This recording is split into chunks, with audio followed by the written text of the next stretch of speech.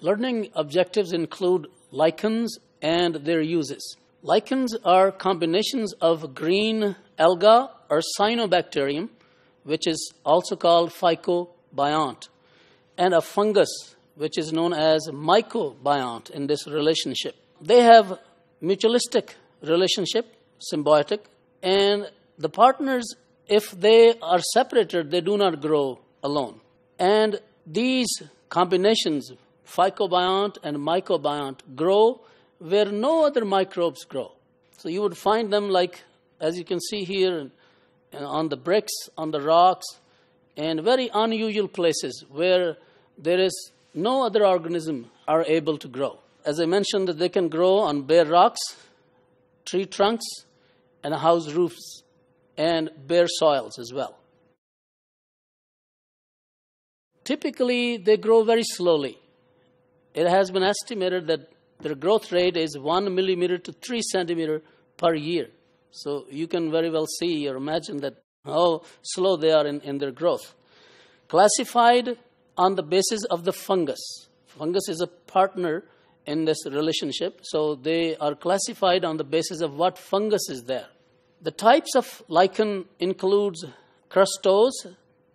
They form thin crust on the surfaces of those bricks, those roof, those rocks. And as you can see in these examples, the thin layers, what we call crustose. They can also be found as leaf-like structures, what we call folios. So this is a second type of lichens, folios. They look like leaves, grow on rocks again and bricks, but they look like leaves. And the third type is fruticose. Fruticose, they're finger-like projections.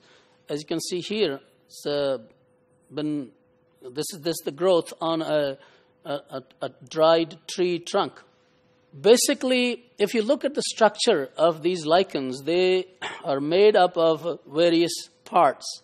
This part here, which is the middle part, is called medulla.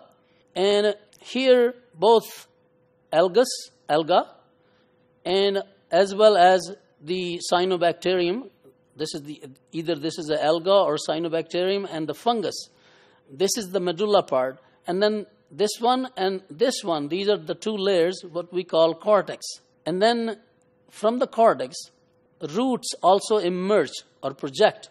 And this part is called rhizine. This is the part that is responsible for holding. These are kind of roots. They hold this thallus or the body with the surface. Their uses. They are used for dyes, for clothes. They are also used as antiseptic. In ancient China, they were used, or they still are used for antiseptic, as an antiseptic. This litmus paper that we use for checking the pH is also prepared from their compound or substance that is released by them. And some can also, although this is not a use, but they can also cause contact dermatitis. As you can see here, that this person who got in contact with one of these products that are produced by lichens is exhibiting contact dermatitis, which is kind of inflammation. So in summary, lichens are a combination of a fungus and alga or a cyanobacterium. They both, if you separate them, cannot grow alone and have various uses, as we saw, and some can even cause contact dermatitis or diseases.